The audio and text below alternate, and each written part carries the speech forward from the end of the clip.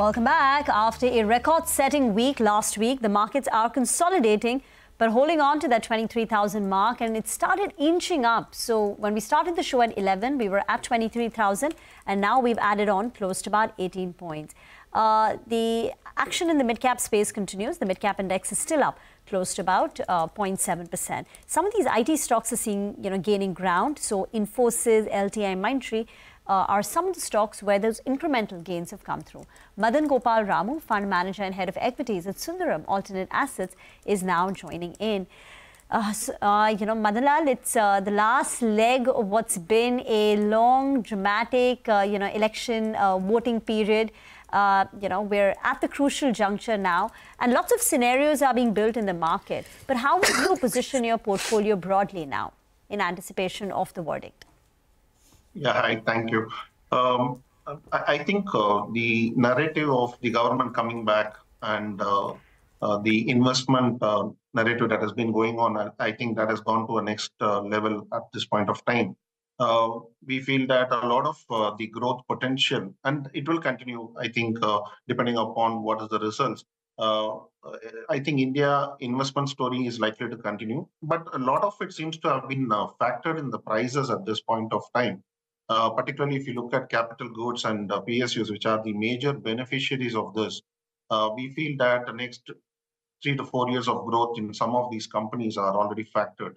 And many of these benefited, particularly in capital goods, from the margin perspective because of the commodity tailwind, which is now getting away. So we have to be very selective from here to be, say, overweight on this space. We have to be very much stock selective. On the other side, market is going to search for new winners. So in that attempt, I think there will always come a scenario where you will see IT sector, which has underperformed, getting some momentum for a short period, but it will all depend on how they can deliver on earnings, which is still a question mark given what is happening globally. And banks, again, an underperformed sector, will also try to see if there can be any winners there. So broadly, market is searching for some new winners post-election. I think this is what the market would be doing, and lack of triggers will keep the market in a very short band. Don't see downside risk and neither see upside risk for upside potential for Nifty. We remain a stock selective sort of an approach will work, and we continue to do that. In terms of stock selection, Exide and Senco are two stocks that you're betting on. You've recently initiated coverage in two of your portfolios. Can you talk about the rationale behind Exide and even Senco Gold, why you picked these two? Yeah, first on the energy, there is a large transition that is happening in two sectors, right? India's case is different from other countries, where we are seeing a demand for energy as well as transition to meet the clean energy target is also happening. While the demand for energy is covered from our capital goods allocation that we have in some of the companies, the mobility energy transition is a large opportunity is what we feel.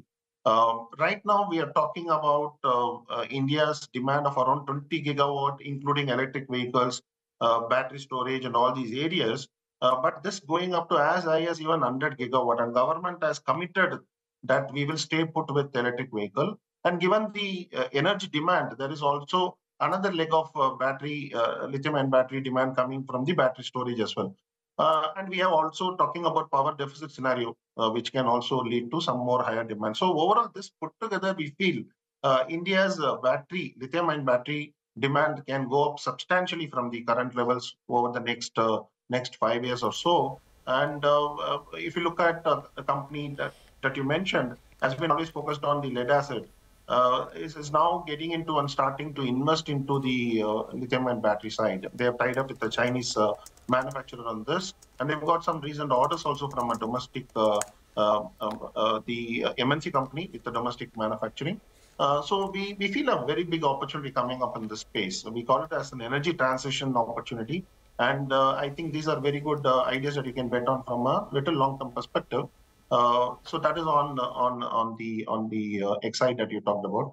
Overall, we have been very bullish on retail, and within retail, gold is an area where we have made a lot of money over last 7-8 year time period by being in Titan. We feel that another idea in this space can also make a lot of sense. Given a year where people are looking for opportunities to balance the risk and move out of equities, a lot of interest is there in the gold. A rate cut scenario can actually lead gold to perform further.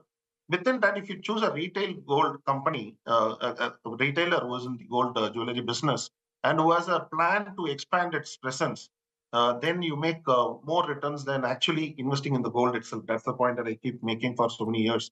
That instead of investing in gold, if you had invested in Titan, you would have made almost 3-4 times higher returns. So I think that is, again, we are trying to expand it by one more idea, given that we have a positive view on gold as well as the retailing of gold. So Madan, Madan, just allow me to come in over here. Just a curious question. Completely understand that narrative, and Titan has been such a wealth creator, right? And some of the other smaller jewelers, they've been reporting very strong growth as well. So my thought was that why Senco and say why not a Kalyan? Kalyan has also been reporting very strong numbers. So what are the metrics that are key to you, which is why obviously you've selected Senco? Obviously, the growth numbers are very similar for most of these companies at this point because all of them are expanding at this point. Margin-wise, you don't see much difference between a Kalyan or a Senco or even to that extent some of the other retailers also. But if you look at Titan, it will be in a different zone. So Titan will always be our major allocation in terms of our allocation. A major allocation will be there in Titan. But if you look at Senco, valuation-wise, it gives you a lot of comfort when you are getting in at this point of time. Got it. Got it.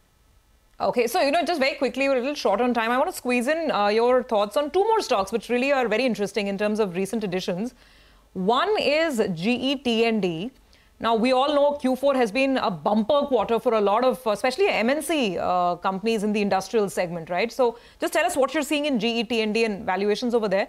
And the other interesting aspect is that you are, exiting MCX, but you're adding Angel One. Now, Angel One has already had a huge rally, and there's a debate about whether the pace of, new users, whether that is kind of, plateauing out or not. So just some thoughts there as well. These two stocks, GE T&D and Angel One. First on the first question that was asked on Exide, I mentioned about the energy transition, right? That is India seeing. India seeing both energy demand as well as we are seeing a commitment to the clean energy, which will lead to investment per unit of energy being much, much higher than the previous cycle.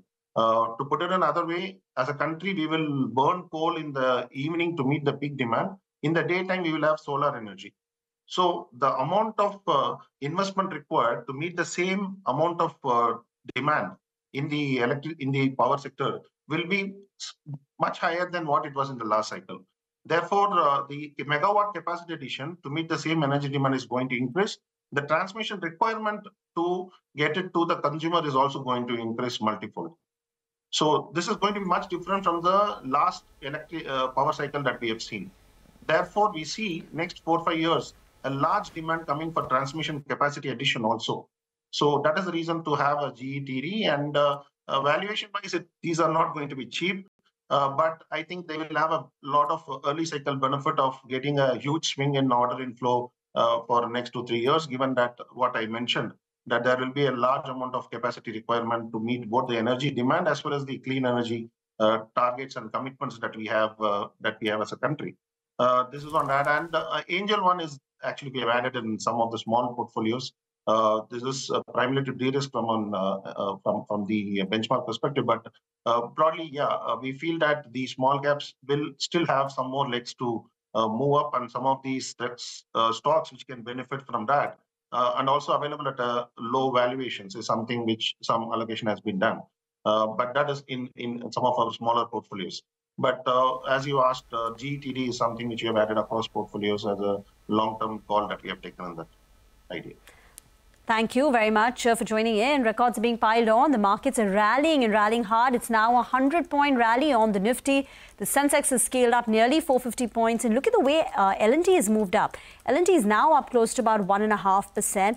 Axis Bank is seeing a big spike up, and IT continues to provide that support for the markets. Titan is another big mover. It's up close to about 0.5%, but most of the gains, it's been inching up as the days progress. So this is turning out to be not a quiet session anymore. It's rallying and rallying hard. The Nifty Bank too is up nearly 1%. With that, we're going to take your leave on Trading Hour from the entire team. Thank you for watching.